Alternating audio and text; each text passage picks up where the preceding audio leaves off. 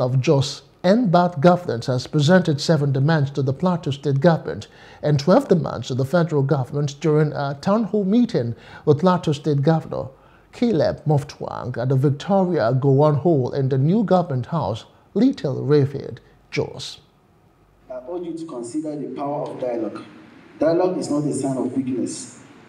It is a testament of our strengths, maturity, and willingness to work together for solution. It allows us to sit at the same table as we are doing now, to listen, to understand, and to craft sustainable resolution.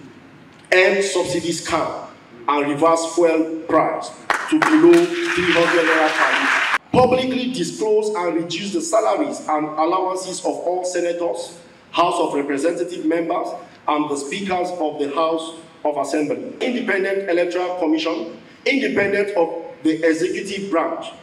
We demand that INEC be made fully independent of the executive branch with transparent and merit-based process for appointing its chairman and other key officials. Your Excellency, also on behalf of the women of Plateau and our mothers, we appreciate the beautiful work that the GMGB is doing to ensure that we clear the streets of Plateau. It's an initiative that we accept, we love, we cherish.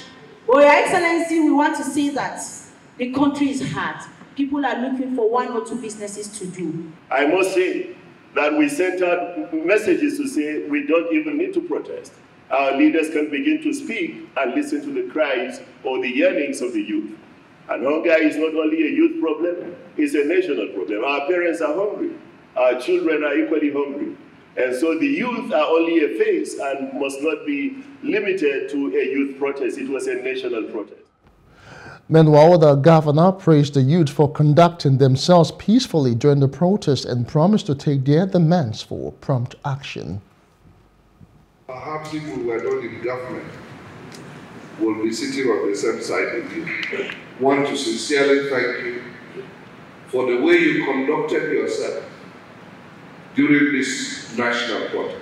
The freedom of the association, these are all enshrined in Section 40 of our Constitution. And I, as a lawyer, would not be one to say that right should be taken away. The time has come, and the time is now, when we must change the story of our nation. Hello, hope you enjoyed the news. Please do subscribe to our YouTube channel and don't forget to hit the notification button so you get notified about fresh news updates.